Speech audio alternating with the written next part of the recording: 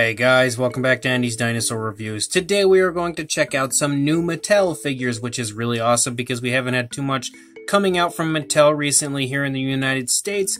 But luckily we do have these minifigures, which the minifigure line has been very slow. Over the last year or so, there hasn't been too much coming out. The first couple waves were jam-packed, beautiful, awesome, new figures, new paint schemes, and everything all the time.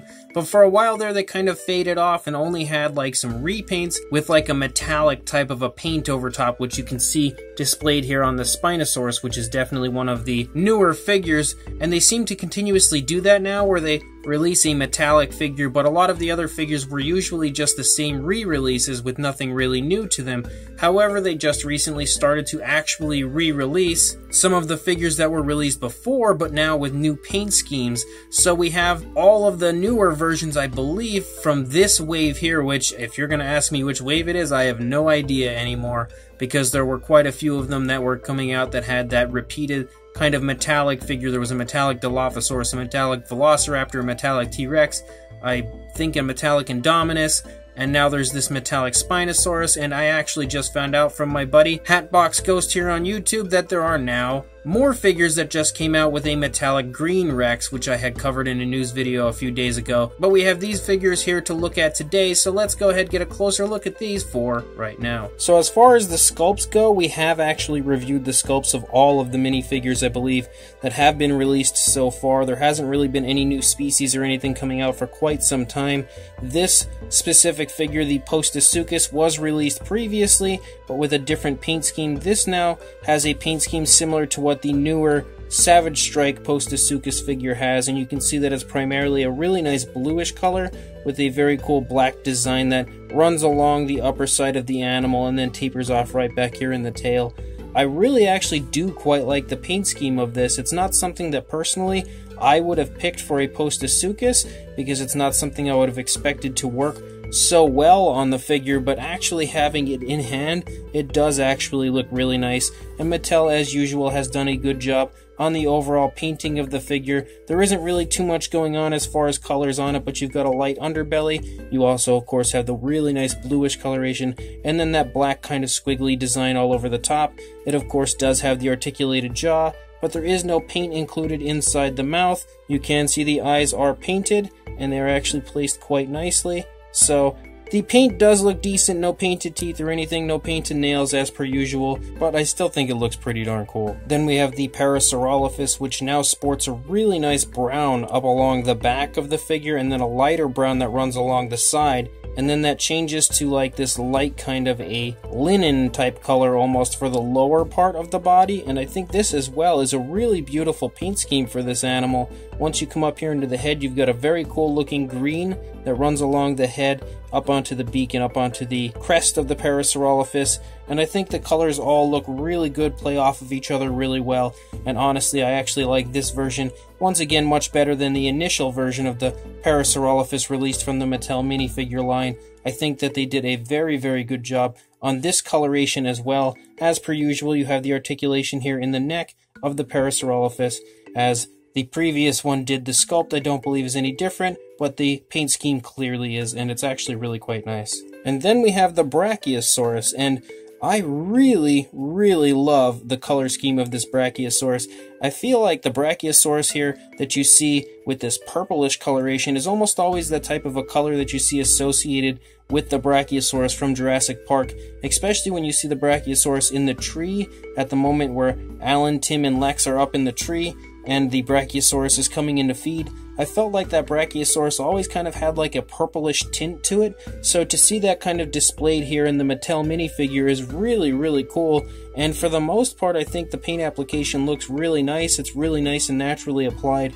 But one area I'm not happy with is right here in the neck, because once I pull the neck forward, the paint kind of disappears completely in that section. So it's definitely a bit of a downside. I don't know if they're all like this or if it's only mine. If I push the neck up all the way, so he kind of looks like he's really reaching up high, for some vegetation from a tree. He looks decent, but even still you can see the paint kind of disappearing over here on this side. If that paint were completely connected the whole way through, I really would give this a much better rating. I really would like it a lot more, but even still, I think it definitely looks really nice, and I love the fact that they've used like this purplish type of a coloration to paint this Brachiosaurus, because like I stated, it kind of reminds me of that Brachiosaurus from the moment in Jurassic Park with Alan, Tim, and Lex in the tree. So really cool choice on the part of Mattel, another very nice figure. And then as far as the metallic figure for this wave goes, you had the Metallic Spinosaurus, which I really do like the metallic figures, even though I wouldn't expect the dinosaur to ever actually look metallic, and I don't take this as a sign from Mattel that they believe dinosaurs might have had a metallic look. It's just that very cool limited edition style figure that is included with these new waves, and honestly I actually really quite like the metallic look.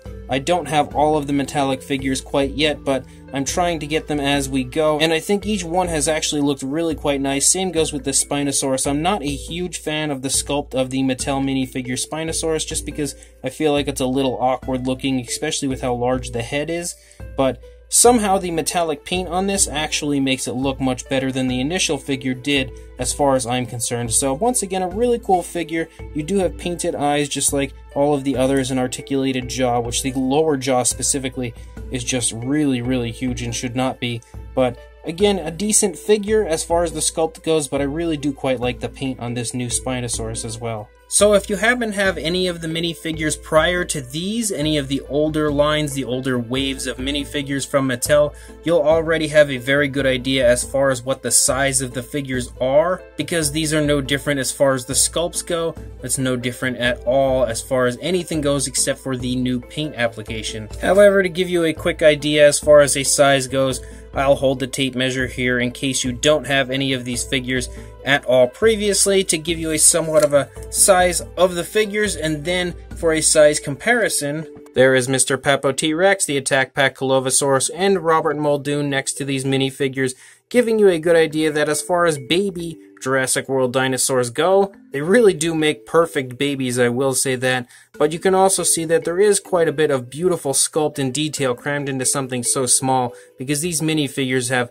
a very small size to them, so I think they're overall impressive in every way due to their very small stature. So I have been a huge fan of the Mattel minifigure line from the very beginning.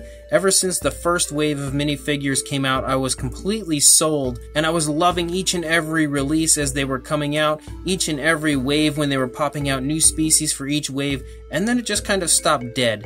And I don't understand what exactly happened when it comes to Mattel and why they did that, as there were just no new releases for quite a while as far as the minifigures go. Then all of a sudden you started to see the metallic figures popping up, and you saw new waves coming out continuously, but they were mostly all just repeats of the previous figures, with the exception of a metallic figure in each line. Well, thankfully now Mattel has started, as we can see here, to release new paint variants within the line of minifigures, just no new species. So I am really happy to have any type of new activity going on outside of just the metallic figures with this Mattel mini line. But I really would love some new species to be included in the very near future with these minifigures, because I think the minifigure line is super cool, and with all the new species that Mattel is continuously pulling out of their hats for future releases, I feel like there are plenty of potential contenders to include in this minifigure line now, so they really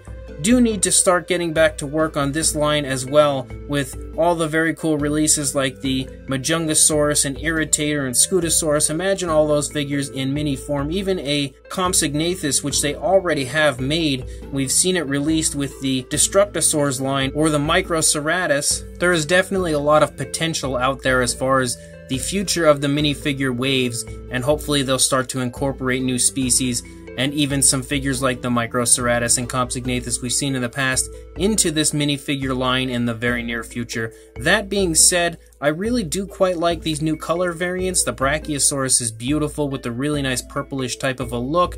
You've got the really nice coloration on that Parasaurolophus. I definitely do quite like that a lot.